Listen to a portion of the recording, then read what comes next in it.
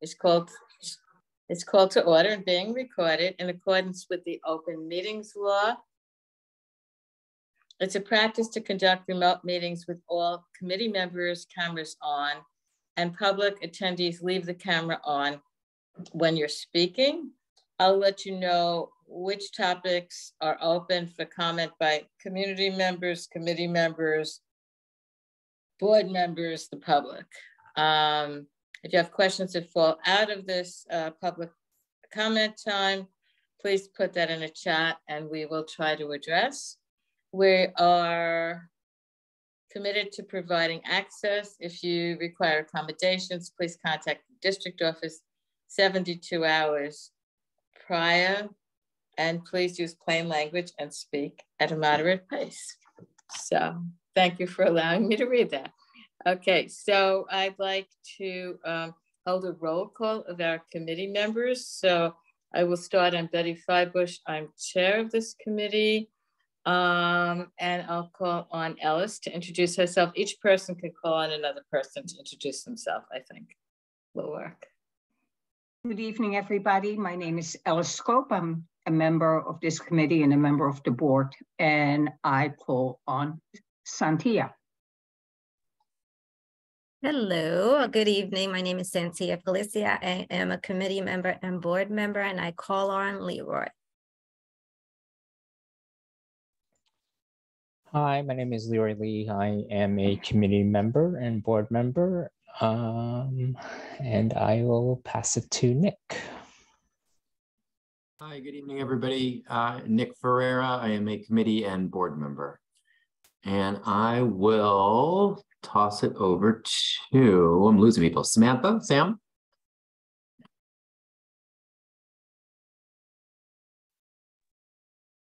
I think Ms. Johnson is just getting off a train, so she might not be available. Okay, so we'll introduce her later. Is there anyone else on the committee that hasn't been recognized yet? I think we're okay. Okay, so the next part of the agenda is the adoption of the agenda, and I would like to call for a slight modification. Since our current issue in the community is around the situation with the Madison Boys and Girls Club, I would like to have those, the director and staff speak immediately following the presentation and Q&A from Los Soros, rather than having it at the end of the meeting. Is there any objection to this by members of the committee? Hearing none, we'll change the order of the agenda a bit. Okay, so our open session is for if there's any comments just on the agenda items from the community. And the agenda, the official agenda item is the Los Soros. So that's what, if there's any comments on that. I don't see any hands, so we will go on to the presentation and Q&A from our agenda speakers. They're from the Southside United Los Soros HDFC organization. They are a youth services coordination project. And I believe we have Juan Ramos and Esteban Duran. So we welcome your presentation to our committee.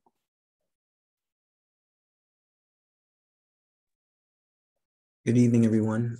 Just want to thank the board for having us tonight. We appreciate the time you've allowed it to us. I also want to make mention that we do have another member of our team, Erica, was also on the call. So there's three of us here. She's the one with the cute baby and the big cheeks.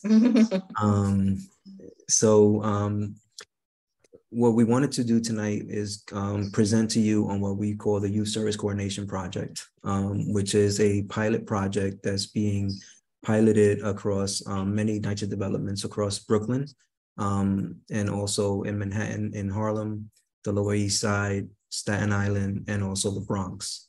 The pilot program serves 12 to 15-year-olds and 16 to 19-year-olds who are in need of supportive services and are dual system involved, meaning that they're impacted by multiple systems in their lives. They can either be going through issues in criminal court, family court, while also simultaneously maybe being something like truant, on parole, probation, and anything else that impacts their lives. The aim of the program is to provide them with direct mentorship, and that direct mentorship comes via support systems that include a navigator to help them navigate multiple systems, a case manager that'll help them with case management services, and a social worker assigned to the young person throughout the entirety of the time. One of the key features to this program, unlike others, is that while we're also providing services directly to the young person impacted, the program also provides direct service to the family. The belief here is that if you provide direct services to the family as well, you can increase the likelihood of that young person overcoming the system involvement they have by addressing issues impacting the family directly. So we can help the family with everything from, let's say the family's dealing with joblessness, food insecurity, or any of those things. We're able to assist them and connect them directly to services so that they can then become part of our team in helping the young person in their lives be more successful. Again, this is a pilot program that will be evaluated eventually to see if it can be duplicated across the city. So, you know, what our role here is as the lead organization is to implement the project and also document how this process takes place so that the city can then evaluate and see whether or not it can make a difference across the nights of developments across the city. Key components to the program also include family support in the way of providing family stipends to help them with immediate needs. So, for example, if a family is in need of, diapers or anything like that, we help immediately. It also provides a stipend for the young person that's involved in the program. And the key to it, though, is the coordination of services with city agencies. So we have direct access to those city agencies that sometimes are in the lives of the young people in our communities. And the key here is to make sure that navigating those agencies and systems doesn't become more of a burden than it should. Because sometimes with the best of intentions, young people are assigned to different types of city agencies to receive services, and those services sometimes have no communication with each other. And that's where we come in to try to coordinate those services, make sure that they're working, on behalf of the young person and their family in order for them to be successful. So here, you don't pass the buck. You don't check off, I help them with food insecurity and pass them on to the next organization. We stay involved and make sure that every level of support is there and that everyone is playing a role in that. And that's how we begin the coordination of services and also help the young person and their family learn to become advocates for themselves, with these agencies and these organizations that are involved in their lives. So I'm going to kind of leave it there in case anyone on my team wants to jump in and add anything to it, and then we'll gladly take any questions that come up. Yes, Juan, thank you. I just want to introduce myself. Esteban, and I'm the Director of Technical Assistance for Los Sures for this Youth Services Coordination Project. Let me just also say that I was on a community board for 10 years, so I totally appreciate your dedication to being on the board and serving, as volunteers. Sometimes these meetings take a lot of hours, and but I always appreciate the work that you all do. Having been there myself in CB1 in Brooklyn. But as Juan was just saying, he went over more of the details in terms of like the core aspects of the program, helping these youth, that are between 12 to 15 and 16 to 19. I just also want to give a snapshot that the Youth Services Coordination Project is also in several other boroughs. We have 2 subcontractors that are doing the work. One is doing it in Manhattan, and the other one is doing it in the Bronx and Staten Island. So all across, we are focusing on 27 developments across 4 boroughs as the pilot rollout. And in particular for CB2, I think it's Farragut and Whitman are the two that fall under your boundaries, and we definitely want to focus on referrals, getting referrals from community members and trusted organizations that might know of a youth that could benefit from these services. And as Juan said, it's a really wraparound model to see how we could best support them. And we could go a little bit further in terms of the eligibility, multi-system stuff. But at the end of the day, as Juan said, we're there to support. It's not about just passing the buck and just saying, you know, we helped them in what we did and move along. One key element also, my apologies, is that you know, folks that come to the program, again, I just want to make sure that everybody understands they're paired with a navigator that's immediately providing the mentorship services and navigating systems for them. They're then also part of a team that has a case manager and a social worker. So the amount of support in place is key to this, and it's something that we haven't seen in other programs do in the city, and that's why they're trying to pilot it in this way, kind of taking from some of the elements that we've seen that worked and some of the elements that haven't been tried to see if this approach is the difference that we need in order to help our young people. Thank you. Is there anyone else on your team who has remarks? Because then I will start with a question and then open it up to my committee members. Anyone else on your team? Hi, my name is Erica. Hi. Yeah, this is my Hi, son. little one. Who loves to be in all of my meetings. And so I just wanted to say hello and welcome questions. Great, and we welcome the young person. Okay, so I want to start with a question, but then really open it up to my entire committee. If you could start with, how do you get the referrals? How do they come into you? And how many are you funded to support? How many young people? That's a great question. The program is referral based, obviously, so it's not like we're on the ground doing the work. This is why we're trying to reach out to the community board, trying to reach out to other organizations, and also city agencies that are actually doing the work with some of these young people in order to support them. So it's all referral based at the moment. And Erica and Esteban, correct me if I'm wrong, it's a pilot that looks to serve 135 young people. And from that sample, then it's going to be evaluated to see the results. And then based on those results, again, the city will make its determination on whether or not a model like this can be then rolled out across the city. Can you be more specific about how you're getting these referrals? Well, like I said, we're coming from different community-based organizations that may be working with young people and they require more services. It could be from maybe even a local precinct who is trying to be, you know, proactive instead of locking people up and locking young people up. They can say, we have someone who we constantly have contact with. Are you willing to work with them?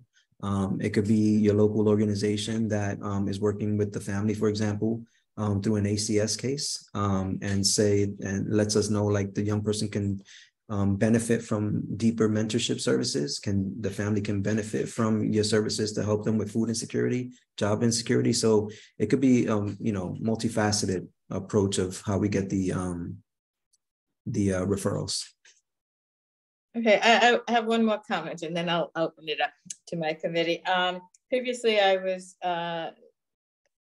working in the DOE and student support, and I know that schools sometimes have feel very confidential, like they don't want to make referrals, they want to handle it from within the support and the service that the school can do. Can you just call a school and then go there and say, we will refer this person, we would like to speak to them or their parent? Like, how do you connect all those dots? Because I imagine you need the parents' approval on this. Yes, especially for the young people that are between the ages of 12 and 16 in particular. We definitely need sign-offs from their parents, and it's all voluntary, by the way. It's not like people are forced to come to the program. They have to volunteer to be in the program. And because of the connection through the Mayor's Office on Criminal Justice and DYCD, we also have access to DOE and other folks that we can try to streamline some of those circumstances that do come up. And we've had instances, and Esteban can, chime in on this if he likes, but we've even had instances where we had a recent case, for example, where we had a young man and his family that were, dealing with an ACS case. The ACS worker was trying to help and couldn't get the family together, reached out to us, we were able to coordinate, and we had the family, come in and we helped them, from our office, navigate the services. And now they have the young person who was not coming to the meetings with the father in particular, coming to the meetings and participating in the meetings, and the father and he now are actively having conversations based on the support that was provided. So that's just one quick example of how it can work out. It can work. Great. Of course, I have other questions about my committee. So on my committee, just raise your actual hand and we'll call on you for any questions. Let's see. Nick, I see your hand. Nick? I was waiting. I didn't know if Ellis was going to have her hand up first, so I was waiting, but you're chewing, chewing. Enjoy. Thank you guys, and Erica, and with a young one, I don't even know how you could show up and focus at all. I respect that so much. Really amazing work. I'm happy to hear this pilot exists. I work with DYCD in Queens. I noticed how that was left off the pilot list, so I'll maybe have a conversation with them later. But really, really awesome to hear that. So I do have a few specific questions. You mentioned a few players, social worker, caseworker, and a third navigator, I think, if I got that right. Who is providing that? Which organization is it? Is it through you? Is it a combination of the multiple partnerships that you referenced first? So that's my first question. And then if you could tell me a little bit about how you would pair people, or if people aren't really gelling and things like that, what that looks like. It's a great question. So each organization is responsible for hiring the navigator, the case manager, and the social worker. And the way we try to do it at the moment, how do we pair them up, is by geographic area. So for example, you have someone with Whitman and Farragut who will be taking care of that bucket and working with the young people there and their families. And can you repeat the second part of your question? And so, so the second part, before I get them, I'm just curious. So that organization is going to hire 3 people though. So correct. It's not only one person. So there is an opportunity if one of those players isn't my favorite person, I've got 2 other people part of the team who can help me. Right. And we also have a navigator, case manager, and social worker assigned to another geographic area that can support. Should we need. Yeah. Okay. So and I guess that's kind of my question. If things weren't working out, if you have a process, if somebody's like, I just don't, I don't like them. I don't want to meet with them. Yes. And there's also case conferencing that takes place amongst the team when things like that come up.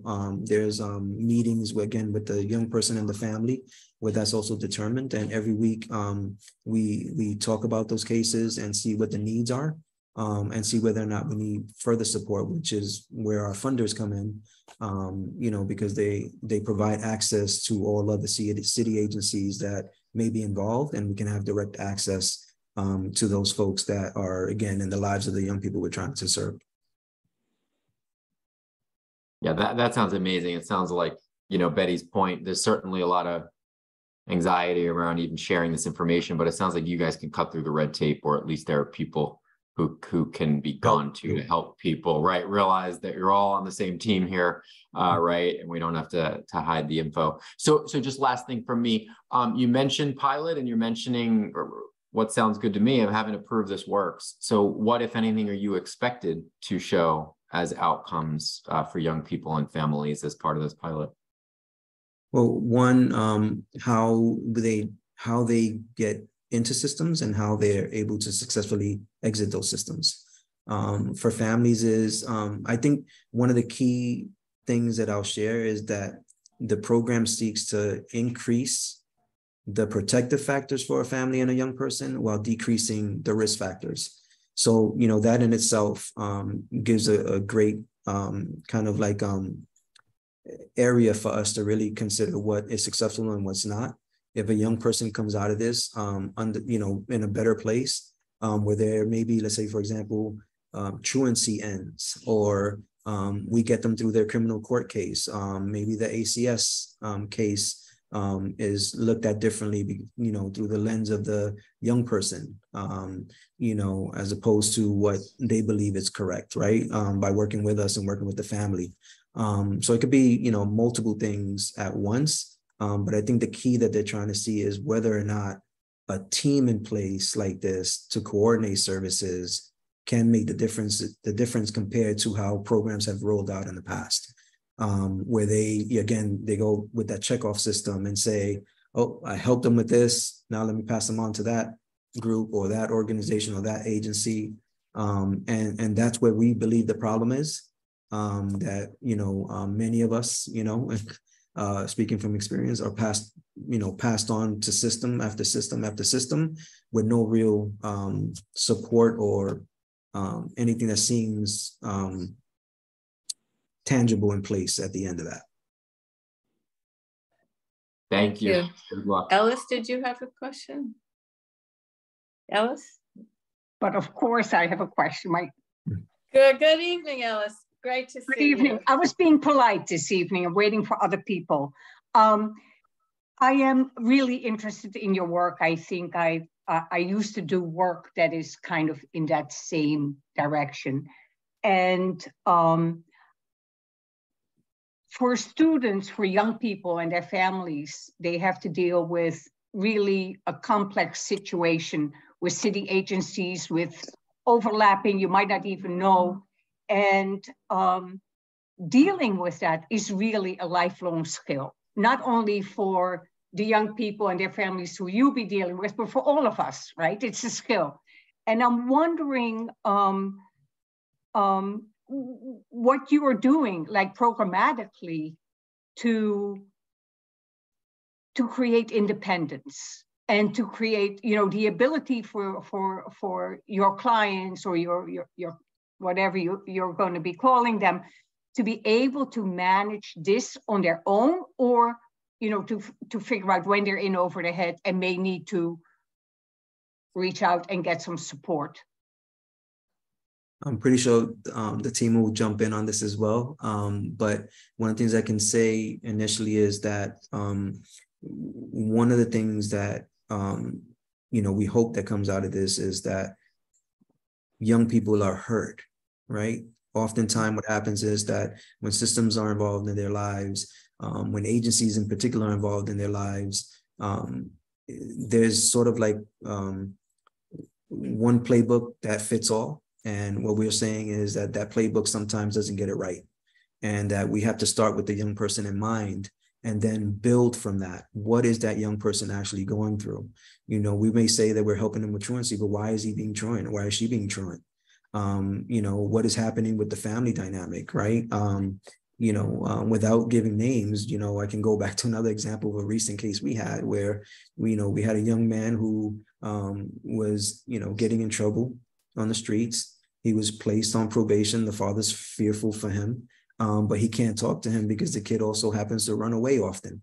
You know, and, you know, ACS and everybody else involved, no one was able to get them in the room, but because we went out there and started listening to this young man and what the needs were and why he feels he has a disconnect with his father, we were able to talk to the father and say, hey, this is why he's not listening to you. Are you willing to sit in a room with us and just listen to him, listen to his experience in this world, his experience at home, and also the peer pressure that he has in the community?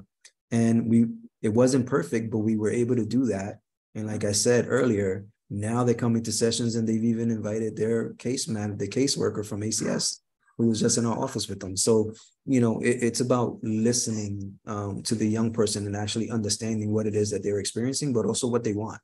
Because oftentimes, you know, they're just meeting with folks who have a regular playbook that doesn't necessarily allow them to play the game and be winners in that game.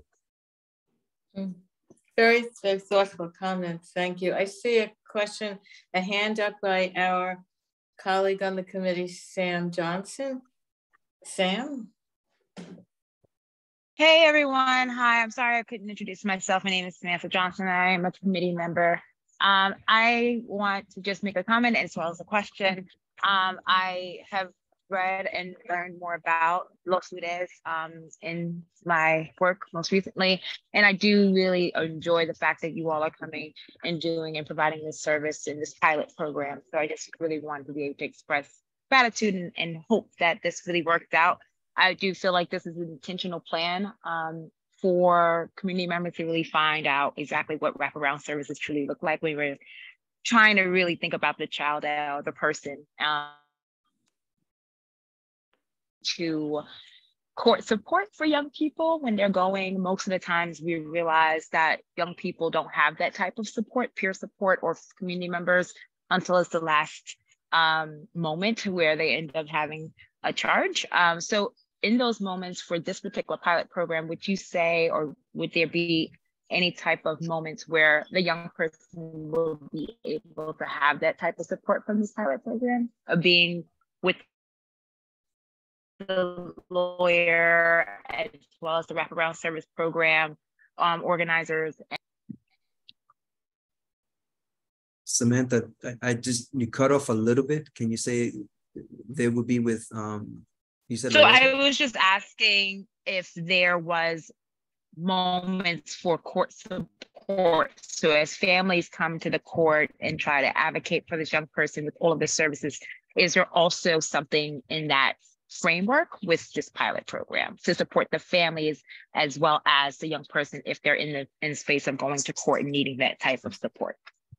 Absolutely. In fact, and Esteban will probably jump in on this because we've had a few cases where we've had to go to court with the young person to provide them support. There's also been cases where we're working with a young person and they may be, picked up by the police, and we have to call the police precinct and say, we have an attorney for this young person. We ask that you not question them, and we ask that you give an opportunity for someone to show up who can take care of them, right? So we find ourselves in multiple situations where we can provide that level of assistance, but also, not just the young person, because that can be the situation for the family as well, that they might be going through something that indirectly is impacting that young person, which then leads that young person to getting into a situation that they may not want to find themselves. Like, for example, the young person that I'm talking about, when his father came for the first time to our office, we found out that he was dealing with joblessness and he didn't know what to do because he couldn't, bring food home for his family, and that everyone's frustrated in the home because of these circumstances. So by the end of that meeting with him, he left with 4 bags of food because we got it from our food pantry, and got him 4 bags of food. And he left with a promise to come back the next day with his resume, and we would help him get a job. And he left that day with an interview and called us the next day and said he was hired. So wow. These are the ways in which this program could be very different from everything else that's been done out there. I'm just hoping that we can prove that and make sure that it gets replicated across the city. Yeah, I just want to add to that. Thank you, Juan, and great questions all around. And yes, Samantha, in terms of that, each youth, our case managers have to do 2 hours with the youth every week, and like a court appearance is definitely something that would be part of it, where we would want to be there, whether it's virtual or in person, to support them if they wish, of course. And one of the things though, where Juan mentioned about like the navigator, the social worker, there's no lawyer there though too. So that's the legal referral is something right. that we would be doing though, because we do know that has its own kind of outlook on things and their own rules that need to be followed. But part of that is also breaking that down among the family dynamic too, fully explaining what this means, especially with the younger, because the younger you go, there's a lot of consent also that is needed. But yes, going to court and supporting the youth at that is definitely allowed and highly encouraged. Thank you. Excellent. Are there other questions from my committee or anyone on the board? I mean, I have a bunch, but I defer to my committee. Jump in or raise your hand. I see Alice again. Hi, Alice. Do you want to unmute? You know, I'm still a little bit, I really appreciate the work that you're going to be doing. And I also appreciate how difficult this work is and how challenging for the staff. And I'm not asking a question about that, but I know that the staff who will give so much of themselves will need support as well. And I'm really, the thing that I'm just really stuck on, right? It's now, let's imagine it's 3 years from now, right? That the pilot is finished and done. When we walk into these buildings, these communities, what will we see that was left by your program? Like, is there, this parent who you just spoke about, who came in and did this resume, is he going to be like somebody who's going to be at some point in a position to, support other parents or to support other young people? Like, I'm really looking, I guess I know you're going to do great work, but I'm always thinking, so when that funded work is done, where's the capacity of the community to carry that work on or to carry pieces of that work on? So I think one of the things that we aim to do is, number one, have families at the end of this that are empowered to understand the systems in their lives and how to navigate them. The problem now is and sorry, because we were supposed to have through a PowerPoint for you guys, through our other team, but they weren't able to make it tonight. But I just want you guys to envision, a young person at the center of our work. And just think about all the systems in their lives. It can be ACS, it could be courts, it could be, police, it could be, job insecurity, it could be food insecurity. Imagine all those things engulfing that young person and that family, and having to navigate all those systems and not really understanding how to do that. And at the end of that, if you can envision them at that center and all those things around them, just making them completely invisible, where they don't mean anything, where they're not heard, where they're not seen.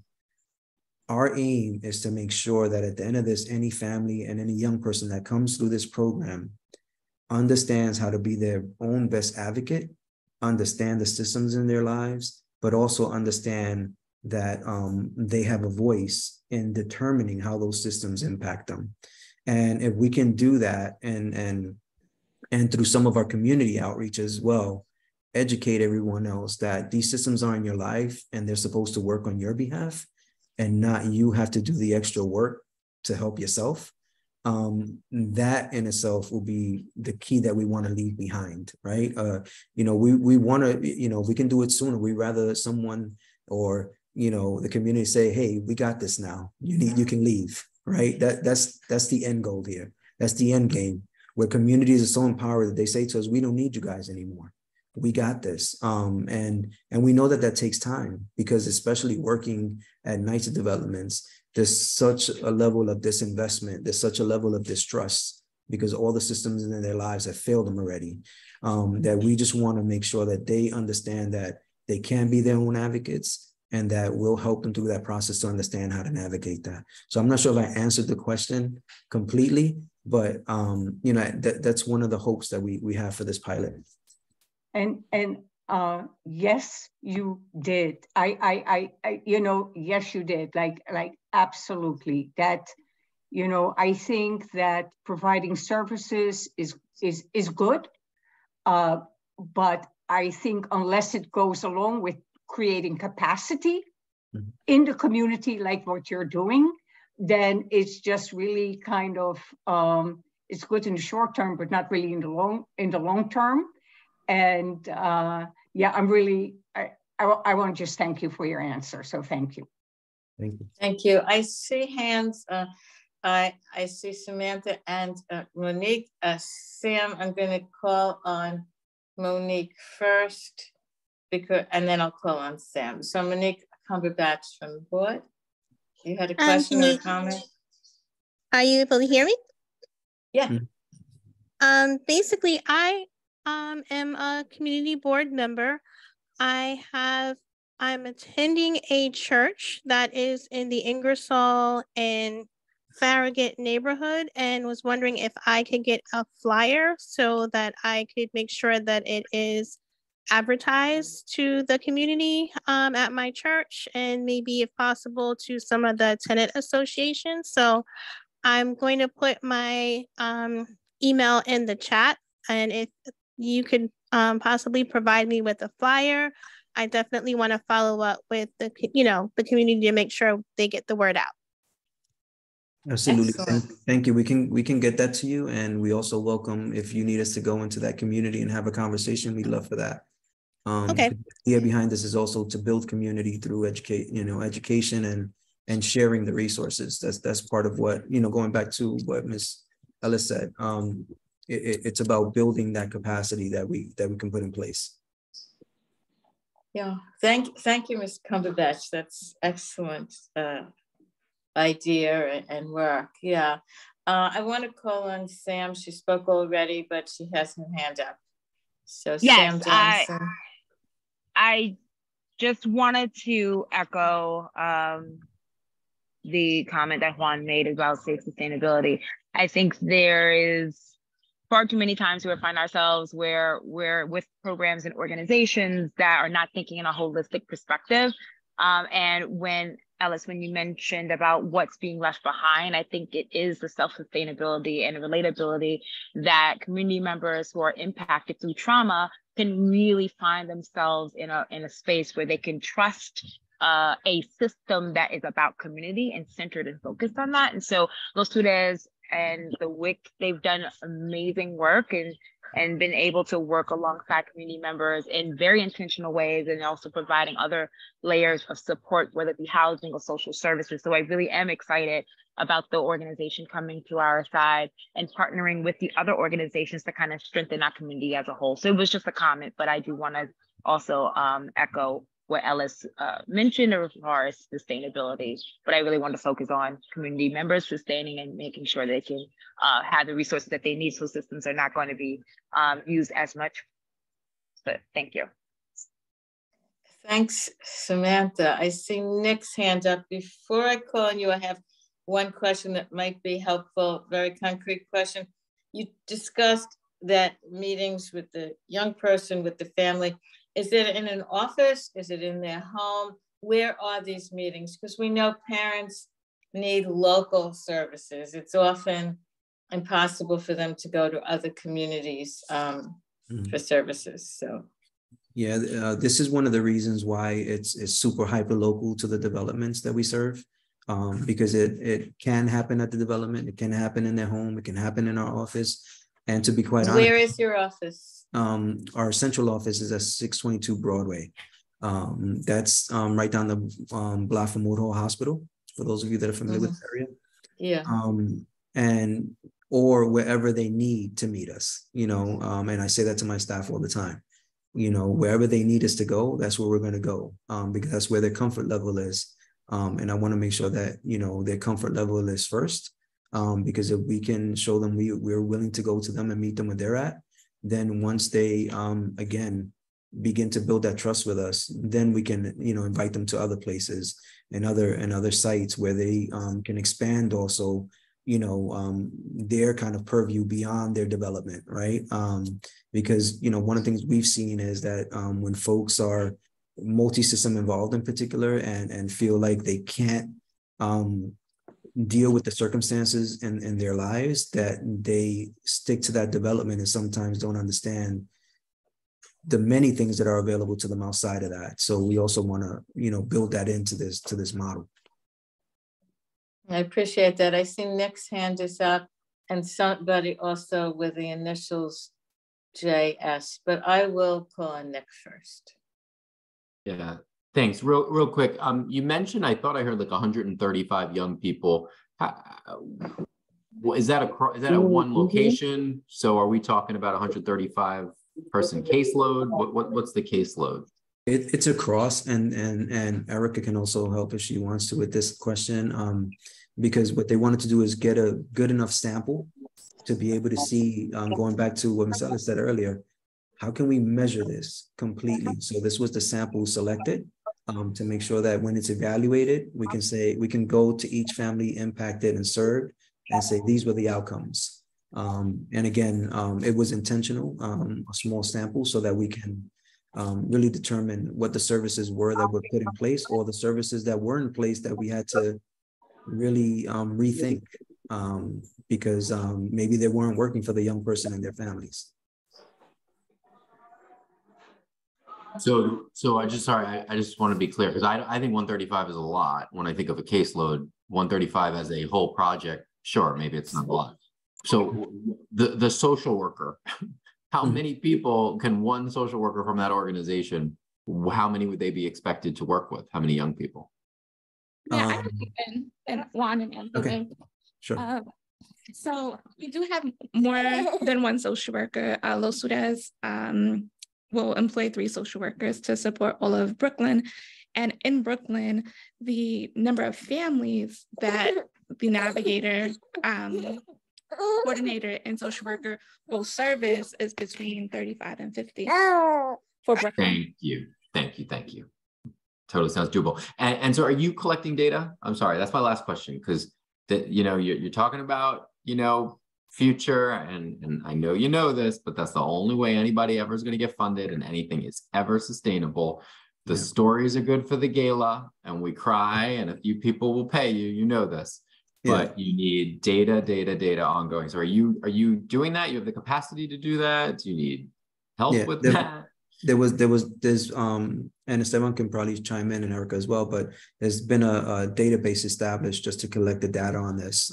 So navigator, case manager, and social worker are all entering data as they work with the young people, with also being careful with what data they collect, for safety sometimes, especially for the young people that are, criminal justice involved. We want to be safe, keep them safe.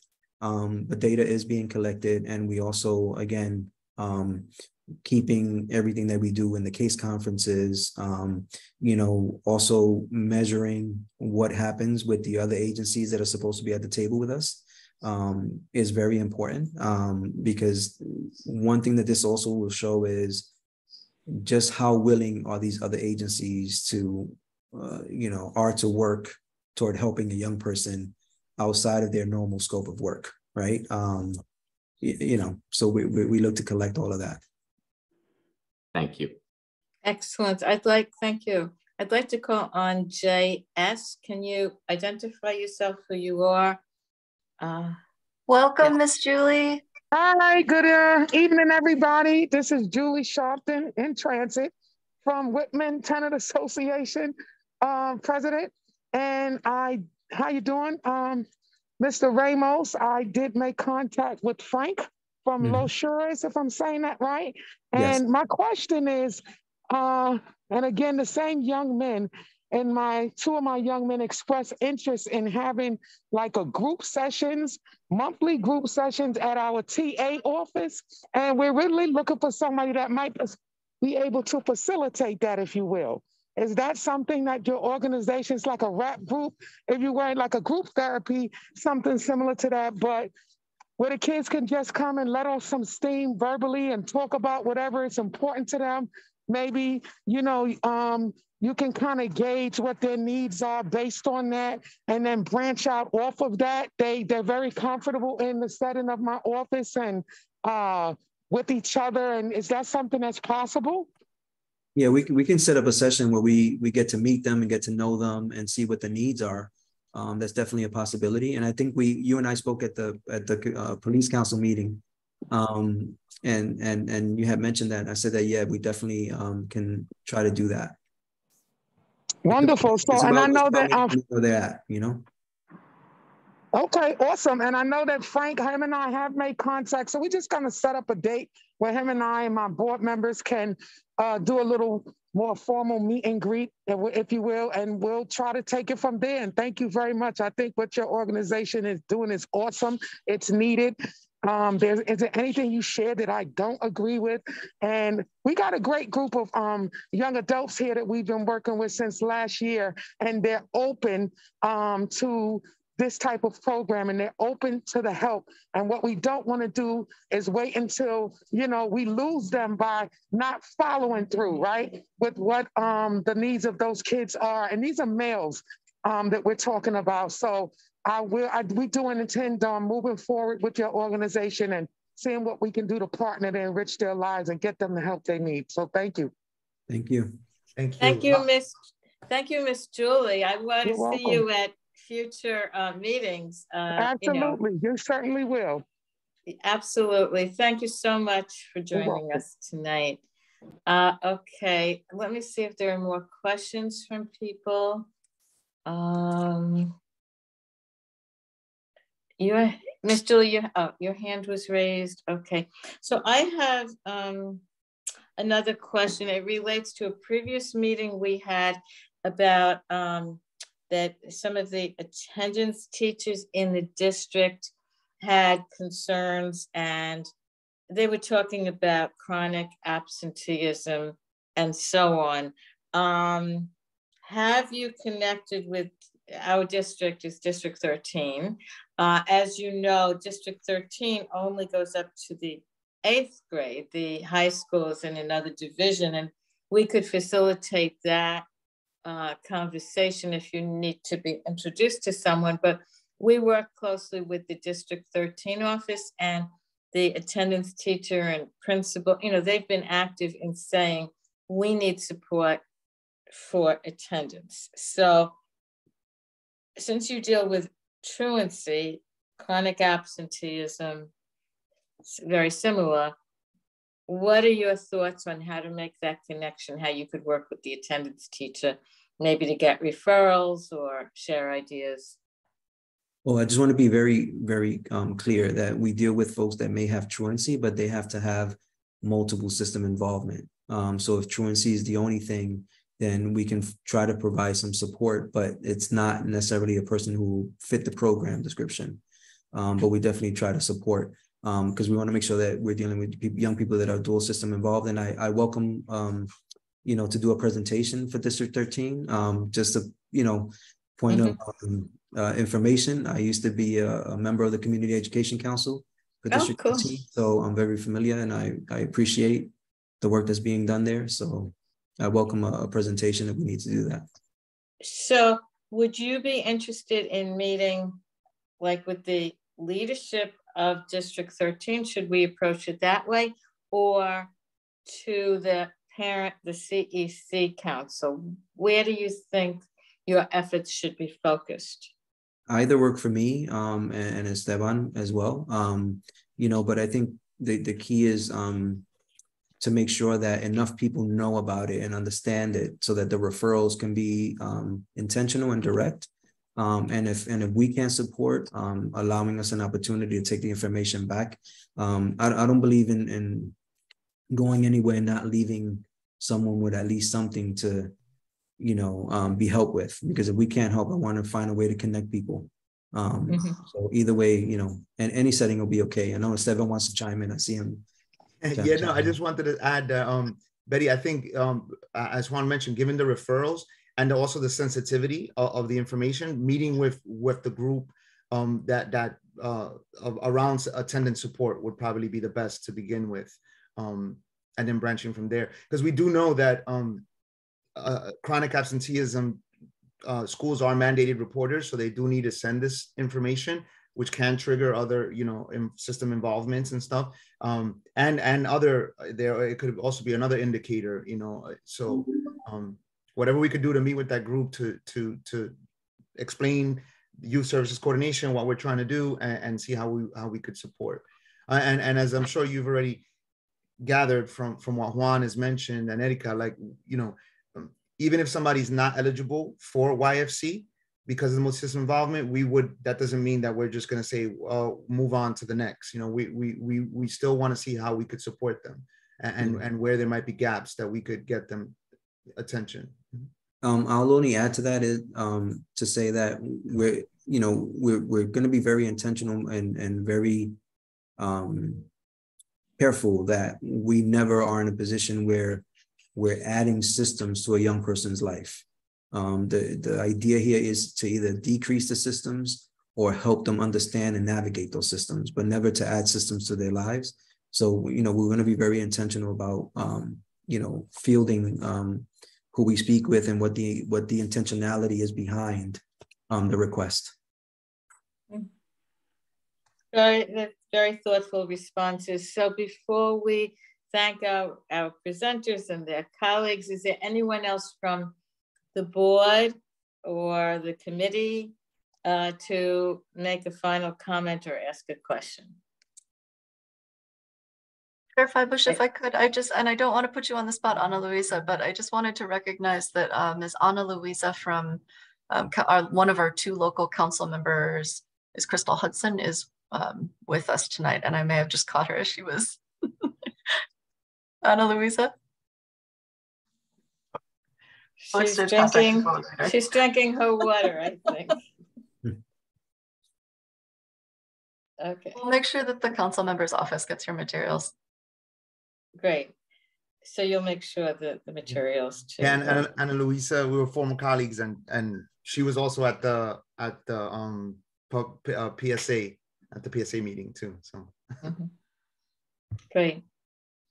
Okay, so hearing no further comments or questions, and we really thank you. We think that this is a very promising approach. We wish you the best with the young people, and we will support your efforts. And please come back to us and let us know what's happening. You can always come to Community Forum. We're the 4th Wednesday of the month, or call the office and say you need to present because you want to give an update. So it's all good. Thanks again. You can stay if you like. You can go and have dinner if you like, whatever.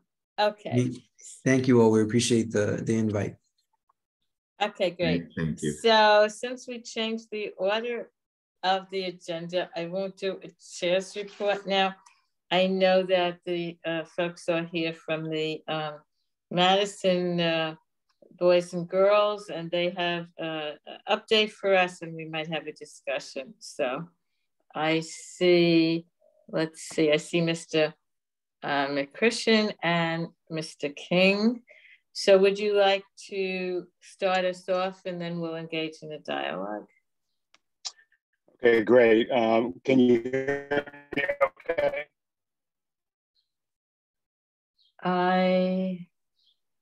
Mr. McChristian, we might want to just turn, can we turn your video off? Actually, that might improve the vocal. Okay. Or actually try again. Maybe it was just a little glitch. Can you hear me okay? Yes, that's great. Yeah. Thank you. Okay, I guess I have a face for radio, I guess. Good evening. And without knowing any context of your background awareness of what's going on, I asked Betty to share a press release with you. Maybe you can raise your hand if you've seen it. If not, I'll give you a short version of a 5-year journey. Let me give the short version. I think some of us have seen it, yeah. Okay, let me give the short version. Obviously, I've been telling this story for almost 5 years now. I'm the executive director for Madison Square Boys and Girls Club. And Madison is one of the oldest boys and girls clubs in the country. It's been around since 1884 in New York City. We currently operate 6 clubhouses, 3 in Brooklyn, Brownsville. My Brooklyn Borough Director, Stan King, is also on. We also have 2 clubhouses in the Bronx, and we built a $45 million showcase clubhouse in Harlem that's a couple of years old. We are one of the larger organizations in the country. This is what we do for a living, and obviously our brand has been a very strong one. I'm going to give you a short version of a long, terrible story, though. In August 2019, you're probably aware that Governor Cuomo passed the Child Victims Act, and you saw it mostly around activities with the Catholic Church and Boy Scouts. It allowed historical cases of child abuse to be brought forward without any statute of limitations. We got pulled into it, unfortunately, because of a doctor who volunteered at our 29th Street Clubhouse in Lower Manhattan, which we no longer have. He volunteered from 1941 to 1985. Dr. Reginald Archibald. He was a world-renowned pediatric endocrinologist, childhood growth specialist at Rockefeller University Hospital on the Upper East Side. He volunteered at the clubhouse from 1941 to 1985. He was on our board from 1964 to 1985. And when the Child Victims Act window opened in August of 2019, 149 cases were brought forward of allegations of abuse. Over 90% were by Dr. Archibald, starting in 1948, going up through 1984. This has been a terrible exercise and journey. Our board has been resolute from day one. We want to respect the claims of the victims that have come forward, but also protecting the programs that we're delivering at our clubhouses to kids who need us now more than ever. And obviously this was during COVID also. So we've been working through this bankruptcy. Well, we've been working through the whole negotiations process, and it's a very expensive process. As I said, Madison is not a small startup. We've been around, we had over $100 million in net assets, $12 million annual budget, including a $60 million endowment. We spent $22 million of our money in litigation expense to date. We knew where we were headed with the spending, and so we filed for Chapter 11 restructuring bankruptcy on June 29th of last year in order to bring a resolution to the table to try to get this resolved, and we got a mediator appointed. So we've been in mediation since last June with the Plaintiffs' Council, 141 plaintiffs represented by 8 law firms, 3 law firms have 80% of the victims, along with Rockefeller University Hospital, the insurance companies, Boys and Girls Club of America were also named, even though they really have nothing to do with it. And it's a terrible process, and the best cutting off an arm to save a body. And that's what this negotiation has been. The plaintiffs came in with what's called a scorched earth strategy. They would have been basically saying, no, you cannot have our restricted endowment. No, you cannot have our $45 million clubhouse in Harlem. No, you cannot have my foundation, which is a separate 501c3. Saying all They that, said, but okay, they closing the Boys and Girls Club. Pardon? Hello? Can you guys still hear me? Yeah, you're fine. It was somebody else accidentally off mute. Okay. And so we've been in negotiations, and the plaintiffs have been demanding a cash figure. And obviously, as I said, we spent all of our cash. $22 million of cash has gone out. So we have not had any cash left. All we have is real estate. We had 4 clubhouses outside of the Harlem clubhouse. And obviously appraisals have been done multiple times over this 3-year process. And the clubhouse, unfortunately, that fit the financial requirements of the plaintiffs is the Navy Yard clubhouse. And that's really the background of how we got here. It's a very short version of a very long story. It's not anything obviously we want to do. What we have to do is save our organization and get out of bankruptcy. And so the filing we made on April 12th was when this negotiations became public. That was where we announced we're giving $2 million in cash at settlement, a $5 million note to the plaintiffs, the insurance claims, because insurance should be contributing, they just haven't. We cannot afford to continue to chase insurance. Claims against Rockefeller University Hospital because they were his employer. And that was the only reason he was a volunteer with us, is because he was a doctor, world-renowned at Rockefeller. So those, we are also giving those claims to the plaintiffs, and we're giving the proceeds from the sale of the Navy Yard. Just to give you a little context, the estimated value is between $12 and $18 million. The original negotiation was $15 million that they said they want a guarantee for. And if it's sold for $15 million, they would get all of that. If it's sold for $10 million, for example, they would want us on the hook for the difference of $5 million. So I'm giving you an example of the type of negotiations we've been in over this period, where we got them to back away from the actual committed value of the property, and whatever it sells for, 100% of the proceeds will go to the plaintiffs. In return for this settlement, coming out of our filing on April 12th, the creditors will now have to approve the settlement terms. If they do that, the bankruptcy court will give us releases from this historical litigation. So we think that's going to take a couple of months. The alternative, if the court does not approve the settlement, if the creditors do not approve it, is liquidation of the entire Madison organization. So this is a very intense process. There is no, glamour to it other than trying to literally save a 140-year-old organization. Unfortunately, the Navy Yard, and that's actually the focus of this call, is the asset that we're required to give up in order to come to settlement. Once it's put on the market, I just spoke to Cushman Wakefield, they're our commercial realtor. It should be on the market by the end of the month. Then, by the end of this week, it will open up to whoever wants to buy it. And I've had discussions with multiple people about angel investors. Somebody wants to come in and buy it and give it back to the Boys and Girls Club for $1 a year. I'd love to take it. A developer can come in and build a 20-story affordable housing and give the first 3 floors to a Boys and Girls Club. We've seen that model work. So that is a separate transaction from the settlement that we filed. Before I open up for questions, let me add one more point though. We are committed to remaining in the Navy Yard area. And so we're already having conversations with DYCD because we have a 3-year contract and the contract is not limited to that location. So we're exploring other locations in the Navy Yard area that we could possibly continue to run our programs. And that includes both private and public properties that we're already in discussion with. I don't have anything firm that I'm going to announce, but we are not, our intent is to remain relevant in that community that we know needs us. And we're, again, looking at ideas and options right now that will allow us to do that outside of the brick and mortar facility. So that, again, that's a short version of a story that you can imagine as you hear me tell it. I've told it a lot in a lot of different versions. I'm giving you the short crib note version, and I'll open it up for questions. Yeah, thank you so much. We know it's a difficult time for you and for your organization and for the young people in your care. Before I open it up to questions, I'd like some comments either from you or Mr. King regarding where are we at for the after-school children, for the clubhouse children, for the summer youth employment children, for the different groups. So let me address that. We are an after-school program, so all of our kids are after school. We serve kindergarten through 12th graders. What we announced originally on April 12th was we were going to close on May 12th. The update I gave on Friday is we're going to extend through the end of the school year for K through 8.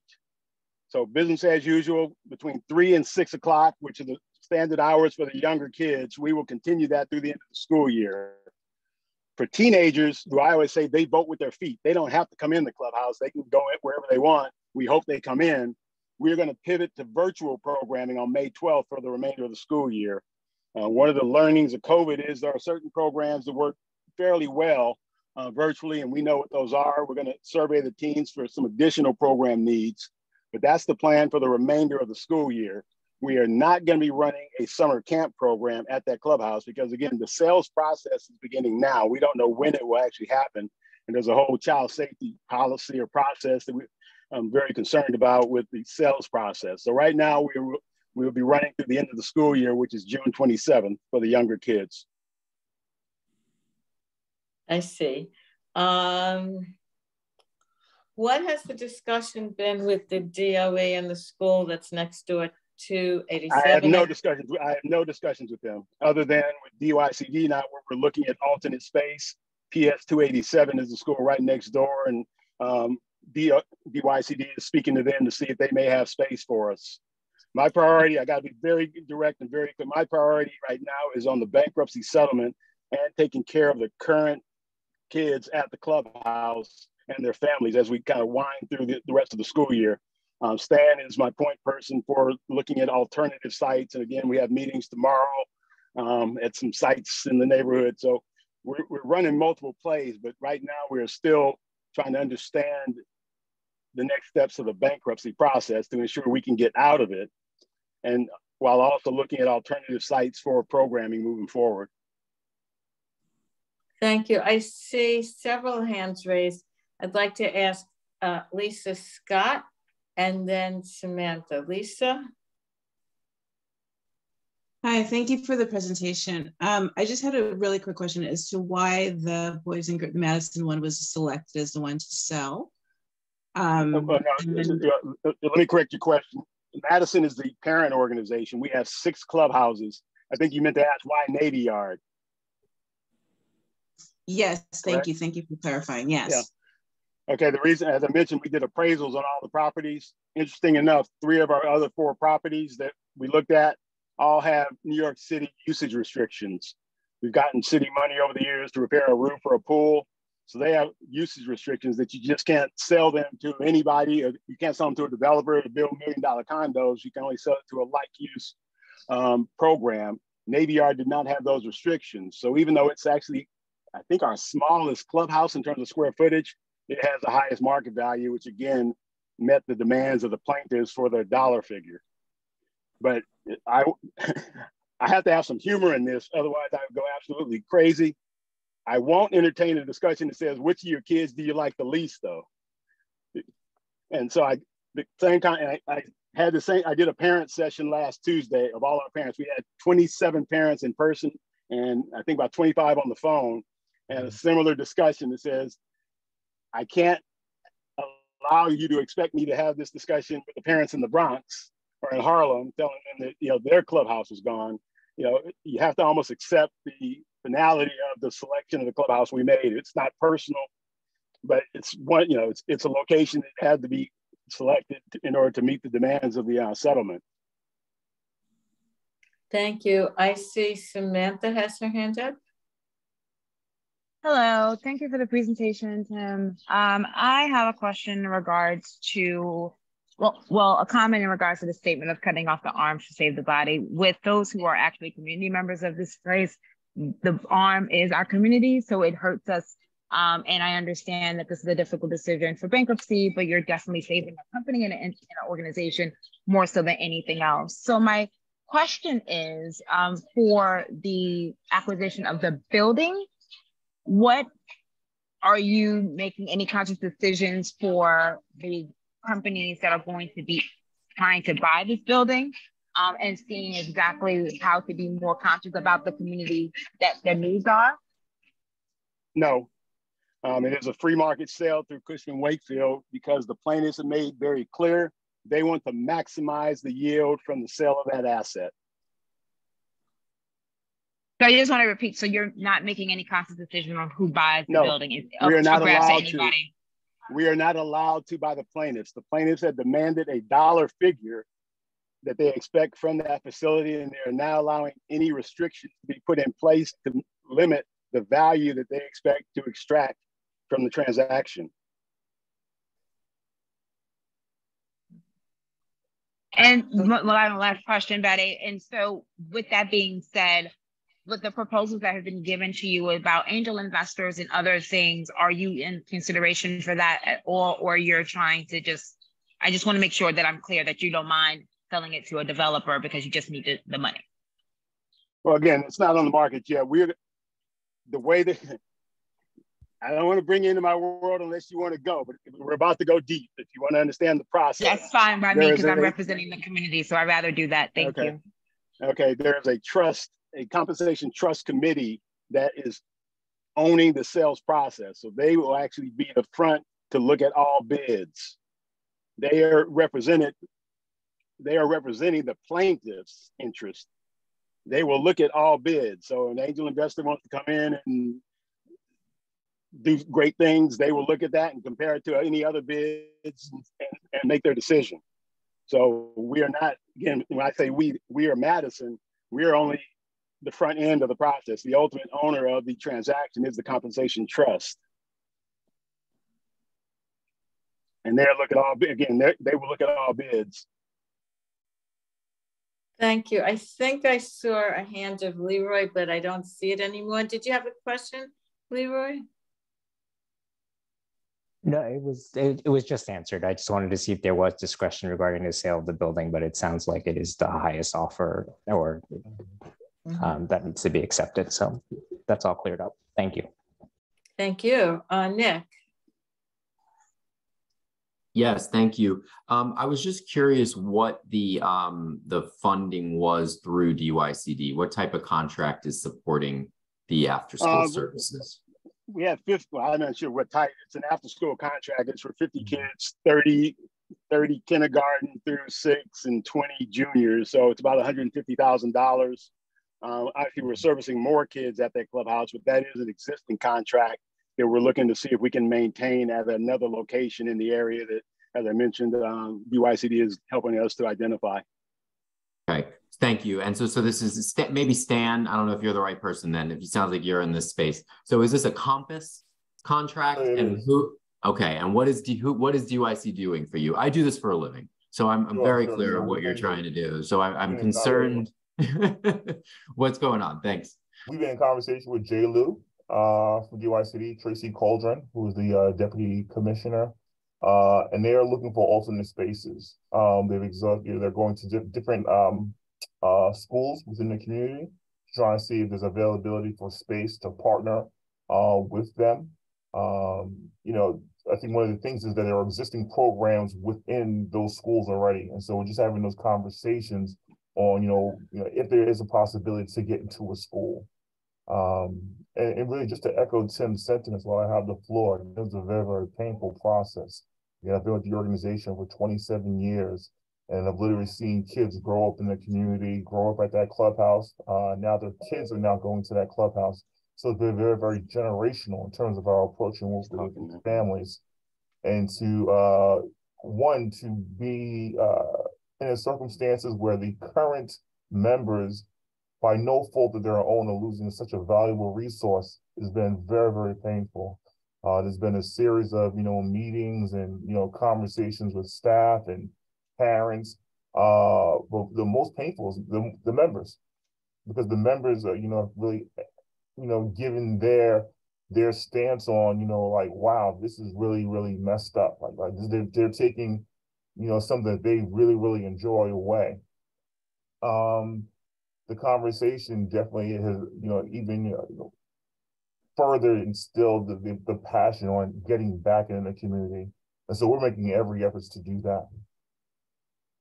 Thank you. And are there any prospects? Do you feel like there are schools interested and you're working out minor details, or does it feel like we're at step one here?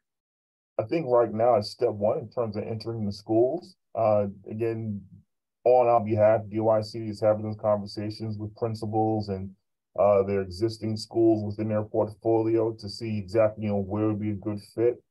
I think there are some leads in terms of, trying to find a space.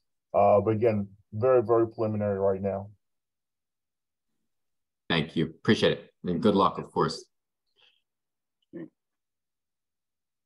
Is Sam still on the call? Sam, I know you've been following this issue very closely. Do you have any further questions for our speakers before I thank them and move on?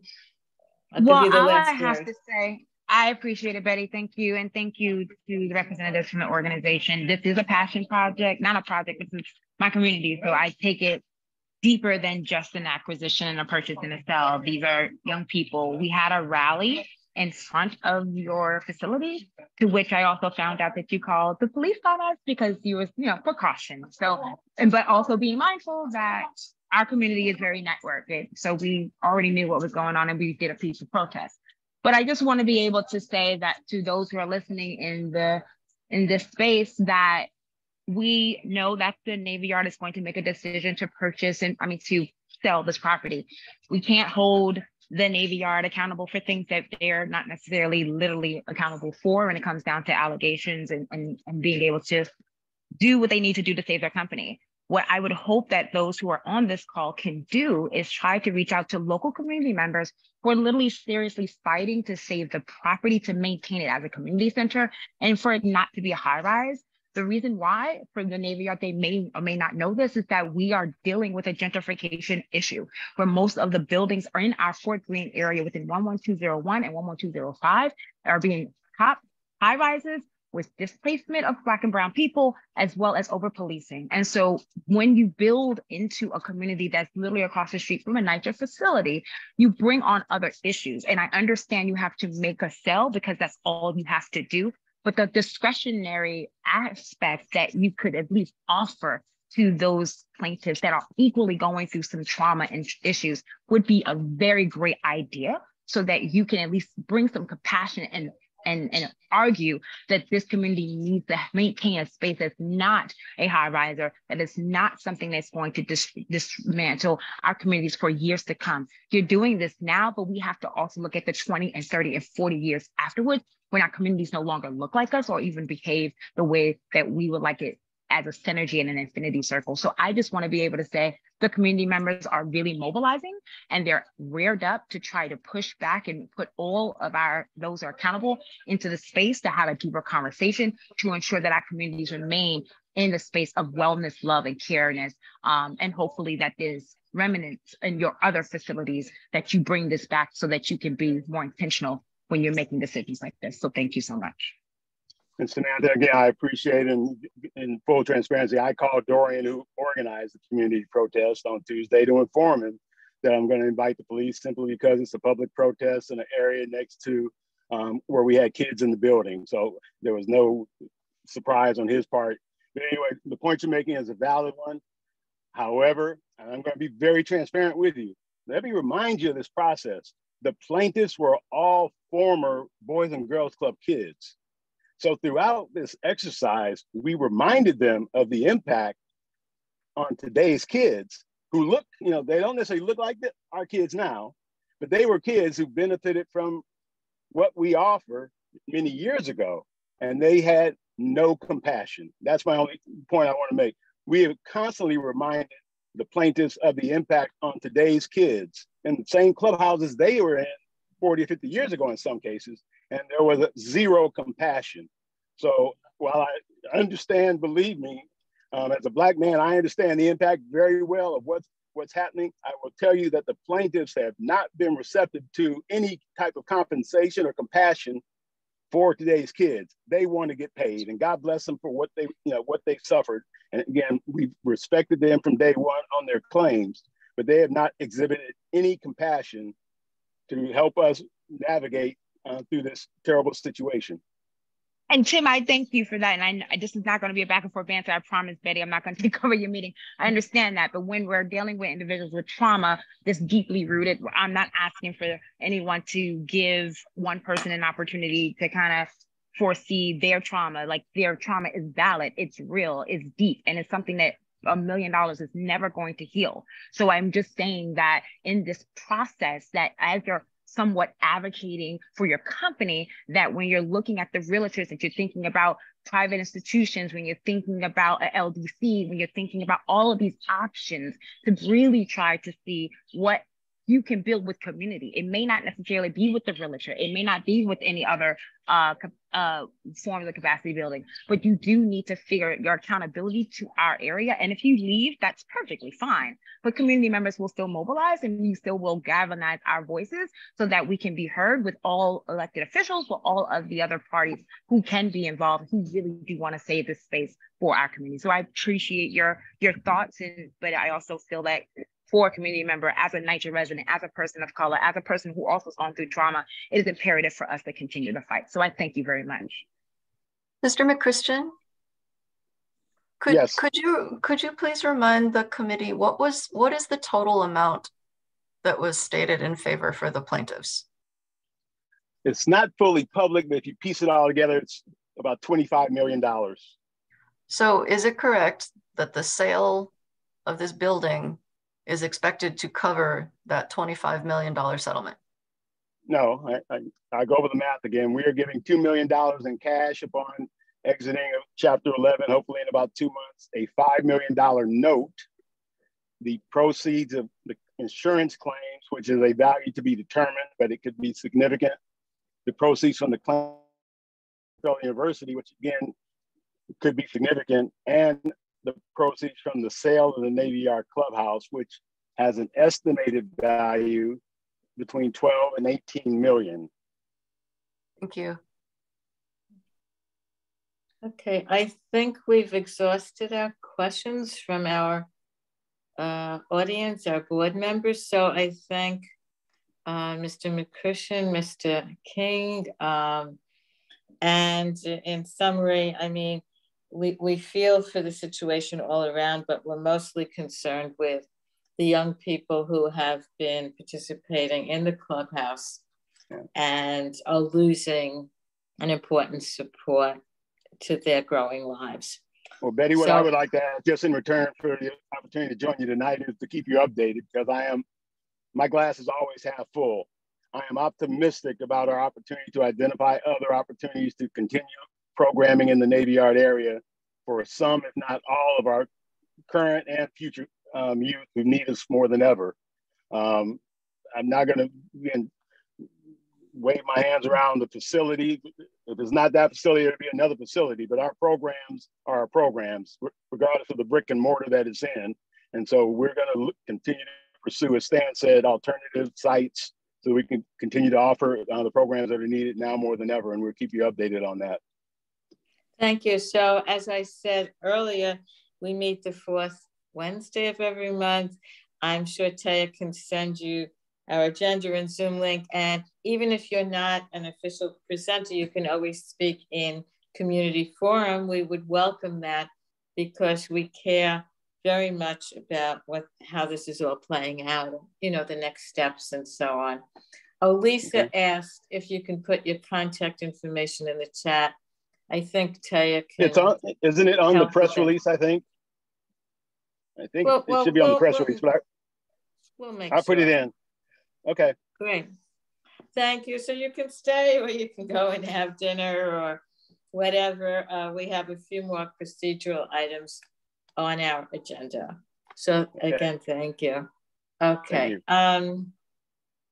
So for the chair report, I wanted to talk a bit about our health fair. I've mentioned that in prior meetings. The plans are coming along very nicely for June 10th in Commodore Barry Park. There'll be a panel discussion, and you know, some electeds will speak, of course, and there'll be various booths from hospitals and other healthcare organizations. It's from 11, I think, to 4. So I really hope, of course, that every committee member can come and help. So the help could be in different ways, like if you have an idea for a table or something. But if you're not sure and you just want to be there, I am getting 200 free new books from the Brooklyn Book Bodega. They spoke to us pre-COVID. I remember meeting them in person, and I've had them give books to some of the other events I've done in the community. So I'm going to have a table giving out books to people. So if someone wants to just come for an hour and aren't sure of their role at this fair, this outdoor fair, can help give out books to kids and adults. We're getting books for all ages, not just the little ones. And we always ask kids, what do you like to read? What was your favorite thing that you read? You know, to help match a book to a child, because the notion is that every child should have books at home and books that they choose. Sometimes I've had situations where mothers have said, this is the book you get. And I've very gently redirected them and said, the book is for free. Let them choose a book they really like.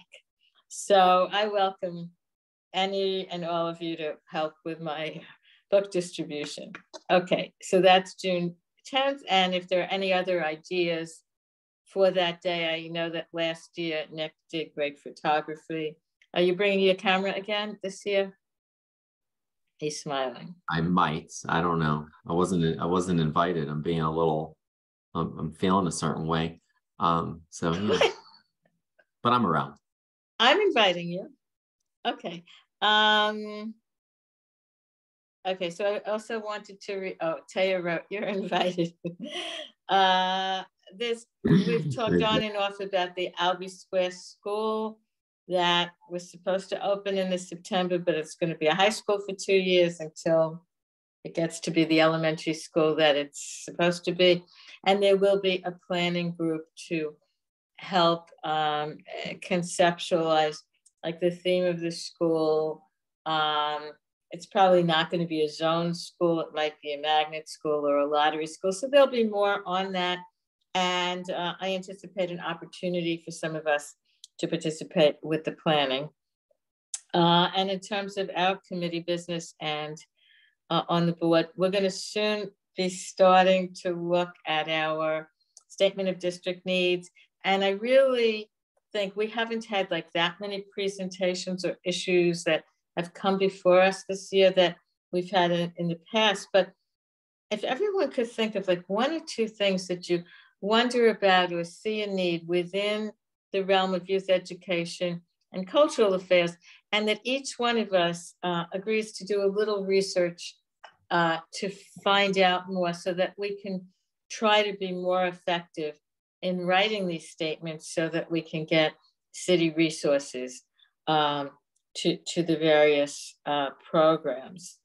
I've discussed with Sam about figuring out what's going on at the Farragut Community Center, and maybe Sam or maybe someone else can help figure out who are the people there who could come and speak to us about the conditions there, what programs are there, and so that we can more effectively advocate. We've advocated for renovation. We've advocated for a new gym floor because we heard and saw that the gym floor was in a very bad shape and not safe for kids to play. So anything along those lines that people can bring to this committee, I think would be very effective. Was there a comment to that? I saw somebody's hand go up and it came down very quickly. Yeah, hi, it's Julie Sharpton again. So I just wanted to share that we are in the uber beginning stages of trying to put together what a community center and recreational area, outdoor recreational area could look like at Whitman Houses. We're only one of the developments that doesn't have that. So unfortunately, we don't have a lot of space to offer the for programming in lieu of the Navy Yard closing, but we certainly are willing to do anything we can to work with, everyone to try and, facilitate as much as programming as we can, even from my office, as tiny as it is. So with that being said, while everybody continues to advocate here and there, we would certainly appreciate it. Any support that could be lent on our end to helping push that vision for us to have a community center here at Whitman, because of course that would help. And it's unfortunate because we know, as we've said, we've heard many times, and it to be true, that the Navy Yard Boys and Girls Club was a neutral zone, right? When it came to some of the gang violence and so forth, where Whitman, Ingersoll, and Farragut was concerned. So just wanted to share that. And again, anything that anybody could do that we can continue to help assist us with our agenda of finding a permanent space, if you will, not just for Whitman residents, but our communities at large. We appreciate it as well. And we do have that vision here at Whitman Houses. Thank you. I hope you continue to come to our meetings. I think you have a lot to say. And then offline, I'll continue this conversation with you. I'm sure Taya must have your contact information, and we will continue this. And please come every 4th Wednesday. We want to hear more. Miss Julie, hi, it's Taya. I definitely would like to work with you to make sure that this is included in the first round of recommendations for the next CD needs. We'll be starting that this summer. Absolutely. I look forward. I put my contact information in the chat. I'll post my number as well. And I look forward to partnering with everyone here, not just for the needs of Whitman, but listen, we're really just one huge community. So thank you. And I look forward to it. And we appreciate you.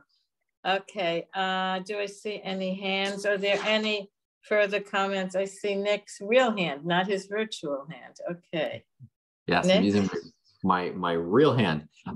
Question about what you all think about maybe inviting some of our past speakers to the health fair with the intent of connecting folks to services. So I think about, you know, at the last meeting with that, we had principal and attendance folks from CEC. I didn't know if being able then to see all of, like, last year, there was Gotham Health, right, and Northwell and all these providers and hospitals is something I know that came up for them from, they thought it would help their families maybe with chronic absenteeism. Obviously, health is one of the biggest impacts of anything for anybody's inability to be, I guess, successful in life, right? So I just think that there's even today's presenters, right? If all of a sudden there's schools there and they've got 30 slots for young people struggling, that seems like an amazing, you know, ability to be literally in the community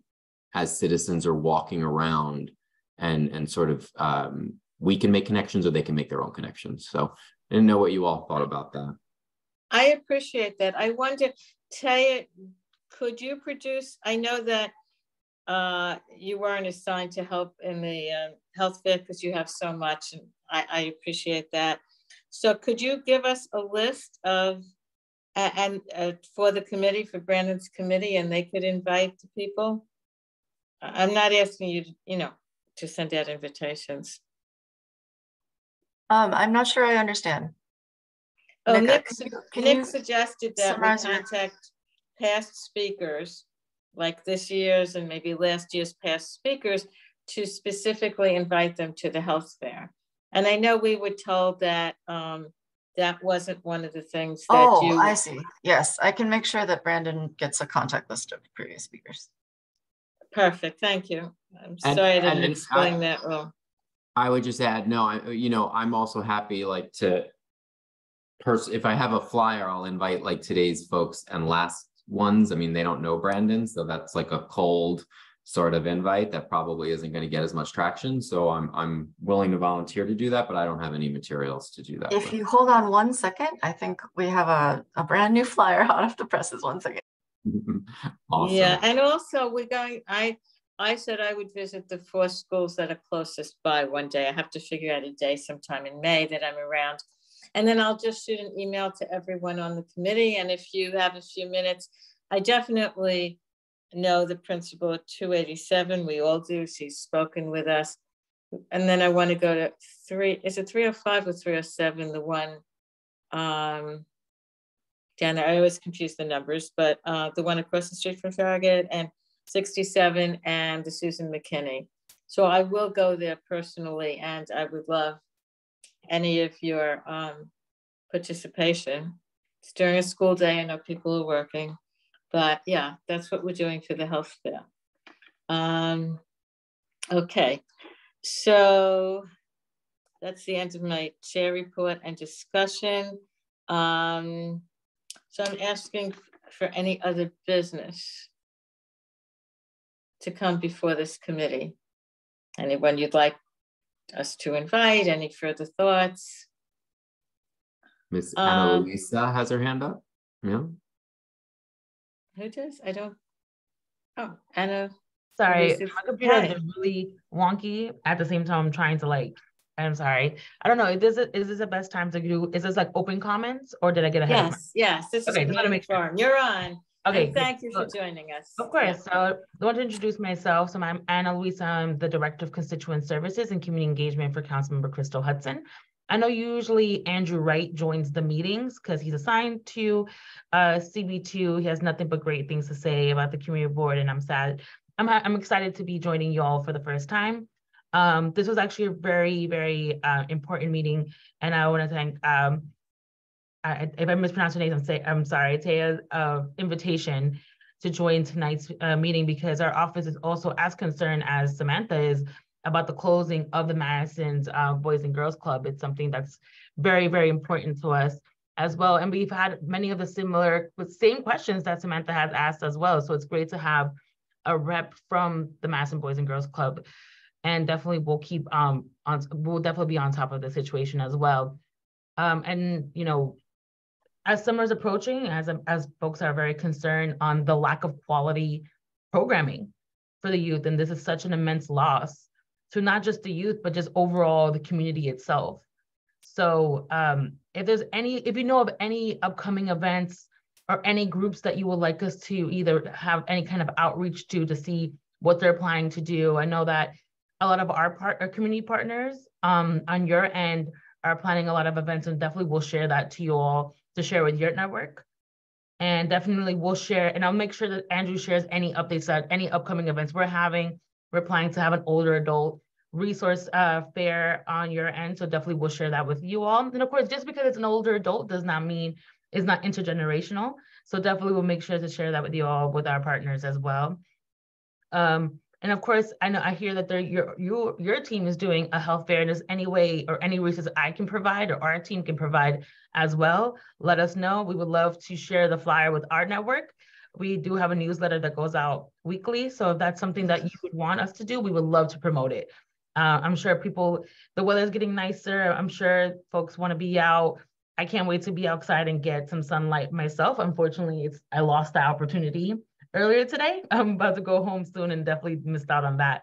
But if there's any, just know that the top line is that I definitely am happy to have shared the space with you all this evening and had these really important conversations, especially earlier with the new provider that's coming in.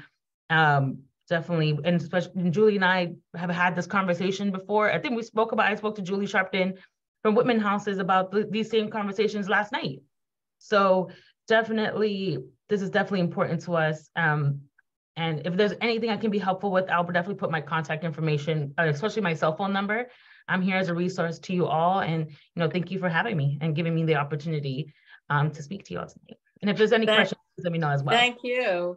We appreciate your presence and of course the council members' work. And I think the role in promoting the health fair will be very helpful. And I know from sitting on the committee with Brandon that the electeds have been invited, to speak, I think to kick off the event, and there'll be a panel. But Mr. Smith did say that the electeds were invited or will be invited. So yeah, it'll be great. Save the date. Will do. I'm looking forward to it. Okay. And one other thing for my committee before I ask for a motion. I didn't ask for a secretary tonight. I know that's been a tense little area. Nobody likes being secretary. I will take the minutes tonight, but we really need a secretary for the committee. It's a lot of tension for people to say, well, I have to do this tonight or not. And, people have things going on. So can you give me a hint? Do we set up a rotation at the beginning of the year and your month? I always ask for volunteer. If anyone wants to be a secretary, it's part of the leadership of the committee and we would welcome that. But if nobody has the time, I don't want to pressure people, of course. So what are your ideas about how I fulfill this need?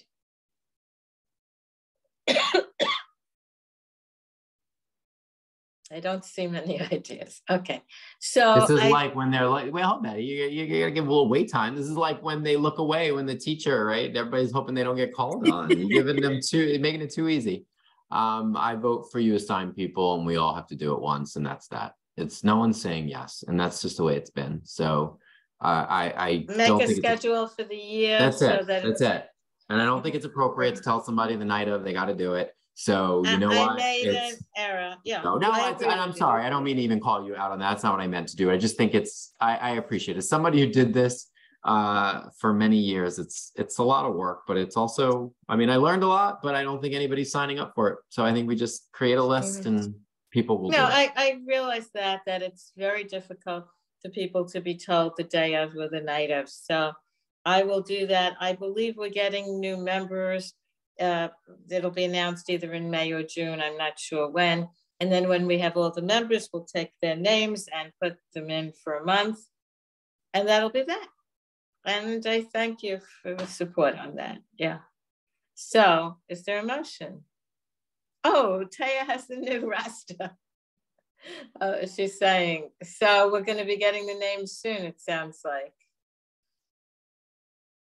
Okay. Announcement soon, 8 new members. That doesn't mean for our committee. That means maybe 1, 2 for our committee, who knows? Everyone wants land use, but we are fabulous. So what can I say? Is there a motion to adjourn? Leroy is making, and what time is it? I have to put this in the minutes at 7:40. Like 7:40. And do I have a second? Rachel. Thank you, Rachel. Okay. So the meeting is adjourned. Thank you for your time. Have a great dinner. See you next time.